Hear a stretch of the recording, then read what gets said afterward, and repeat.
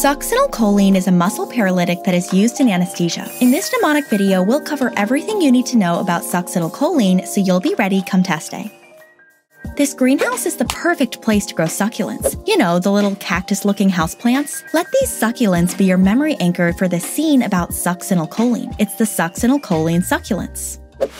Here comes the greenhouse gardener now. Her one job is to grow these little succulents, except they don't look like they're doing so well to me. Upon seeing the ruined succulents, the gardener completely froze in fear. You might even say that she is paralyzed in fear. You know, this reminds me of how succinylcholine works, because succinylcholine is a muscle paralytic. This drug is most often used along with anesthesia to prevent the patient from moving during surgery. I thought succulents are supposed to be hard to kill, so what caused these succulents to die? Let's continue to find out.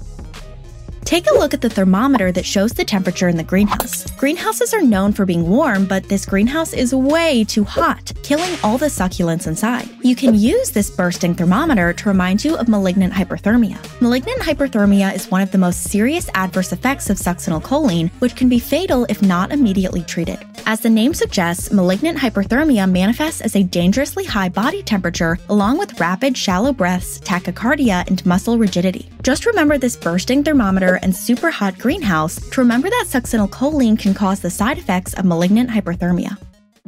Alright, that's all for this mnemonic. Let's review what we've learned. Succinylcholine is a muscle paralytic drug that is given alongside anesthesia during surgery. Its most dangerous side effect is malignant hyperthermia. I feel bad leaving this gardener in such a sucky situation. You know, because we're talking about succinylcholine. Okay, I'll see you in the next one. Thanks for watching. For more videos like this one, subscribe to our channel and check out our newest lessons. For more resources on this topic, including fact lists and interactive review images, click the image next to the More Here arrow. I'll see you next time.